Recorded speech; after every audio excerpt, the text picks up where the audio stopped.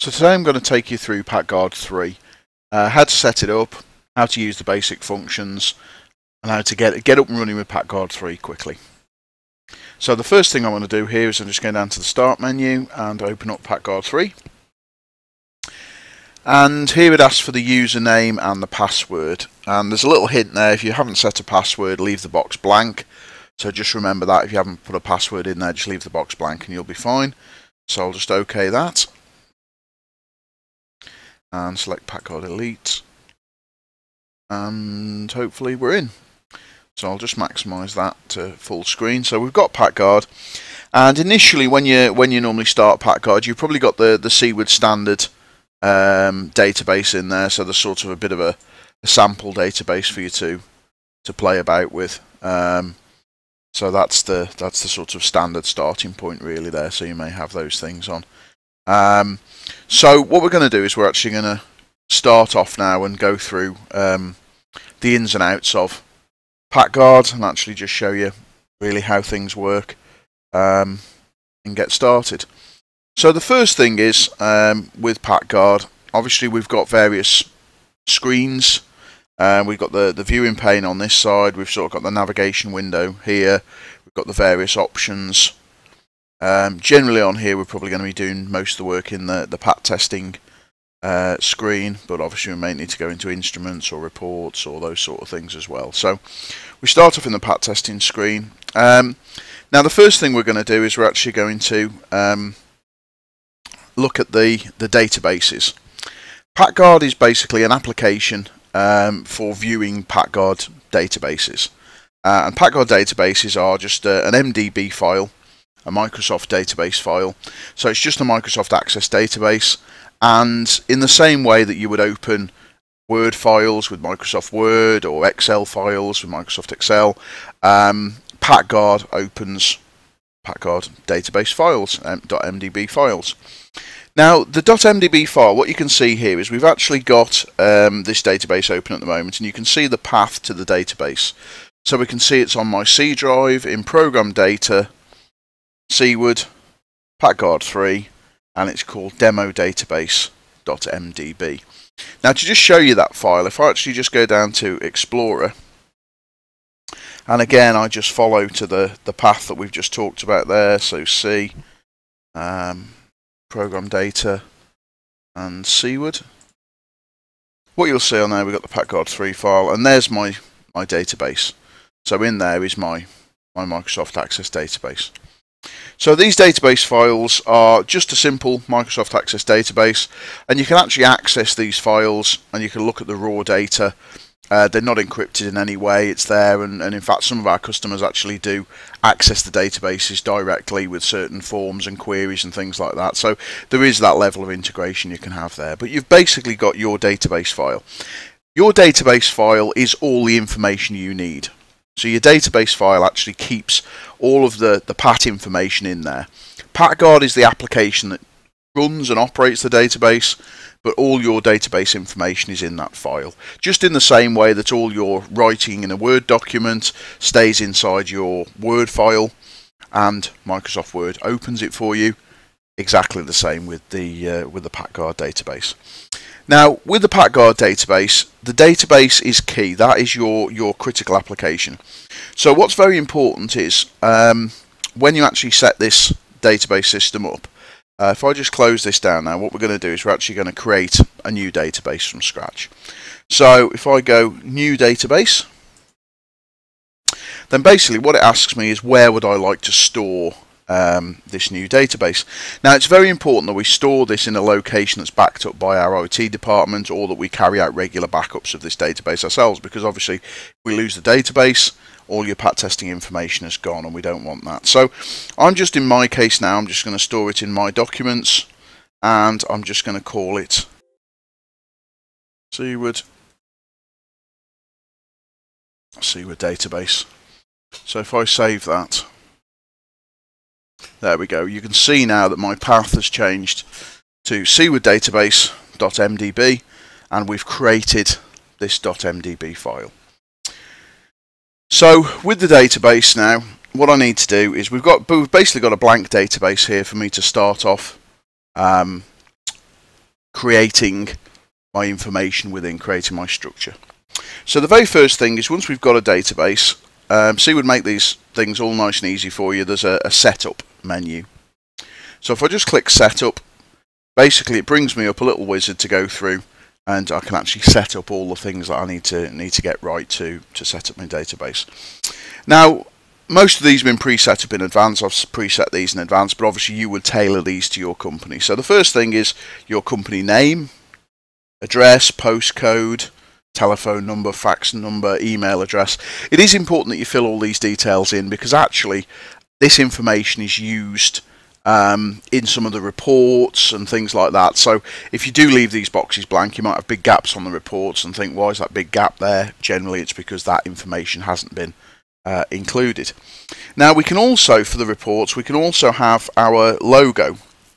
So we need a .jpg file, a JPEG file of our logo, and all we simply do is browse to where the logo is on our computer, and we basically select the file, and from there, so we can select the file that we want, and we OK that, and that will put the path in there.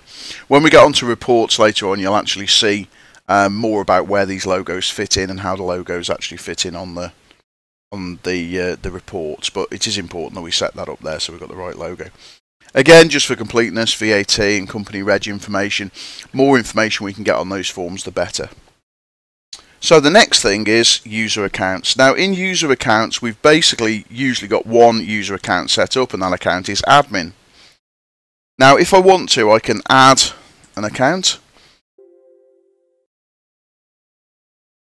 and I can add a password if I want to. In this case I'm not going to add a password, but we can password protect it, and then I can select which level of user I want to be. Do I just want to be able to view and add, view, add, edit, view, add, edit, setup, or the full admin user, which is view, add, edit, delete, setup? So I'm going to give myself all those permissions and OK that.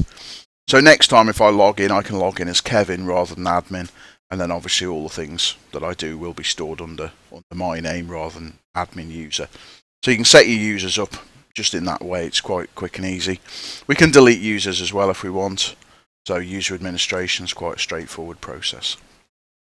The next is the PAT Options tab. Now the PAT Options tab, this is quite important because this actually ties in with how your PAT tester works. On your PAT tester you will see that there's options for how you use your comment text lines. So on your PAT tester you will have 4 comment text lines. So when you put a comment in at the end of your test, there's 4 lines there, and you get the options to how you set up or what those particular lines are used for. What you've got to be very careful of is that whatever you set up on the PAT tester, you set up the same options here in PATGuard.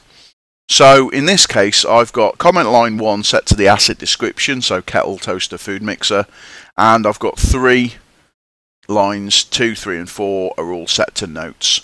So if that's what I've got on my tester, asset description, notes, notes, notes, that's what I need on here. Now if on my tester I've got maybe make and model in there, I need to make sure that I've got make and model set up on here, because when I do a download, this is the pigeonhole that it will post it into. These are the fields that it will actually post that data into. And if I'd got it wrong, for example, if I'd got make and model reversed, what could happen is that it would put the make in the model field and the model in the make field.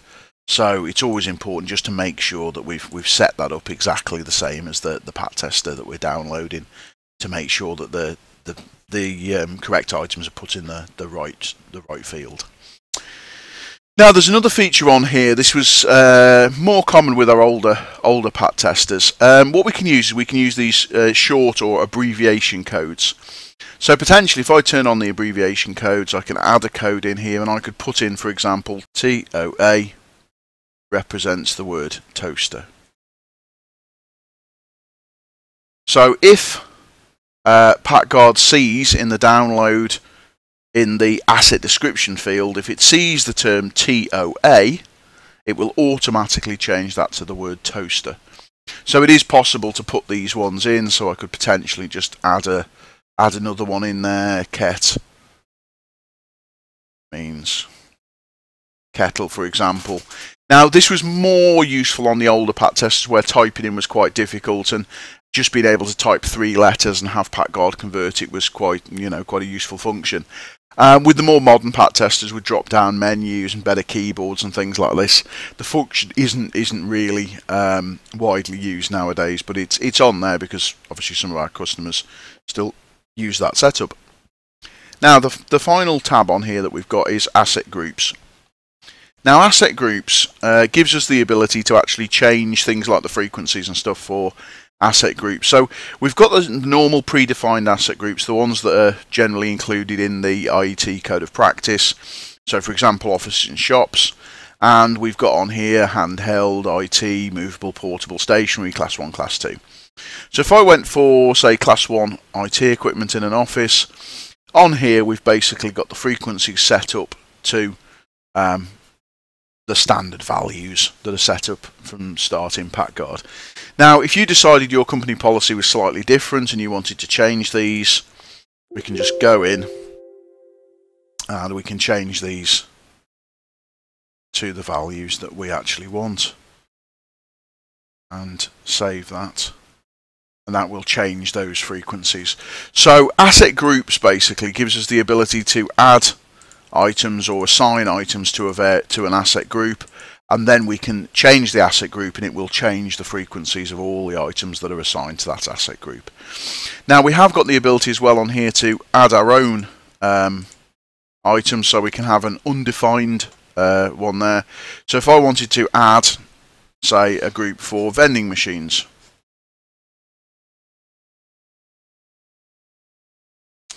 so if I was adding one class in for vending machines, so we've got class 1, 230 volts, and we decided, my company, on a risk assessment basis, we were going to do 24 months, make sure that's on months not years, and the visual was 12. So if I OK that, we've actually now set up a separate asset group for vending machines, and obviously I could tie that in with my company risk assessment, and if I wanted to, actually I could even put the risk assessment number in there, so that could be risk assessment 0001, which actually decided that we were going to do 24 and 12 months. Again, I can put that in, which makes that nice and clear, and we can see exactly how those things tie in. So this is the setup menu, and it's like I say, it's really a quick start sort of menu. So we go through company details, user accounts, PAT options, and asset groups. So by setting all those things up, it really gives us a flying start into using PATGuard. So that's always a good place to start with those.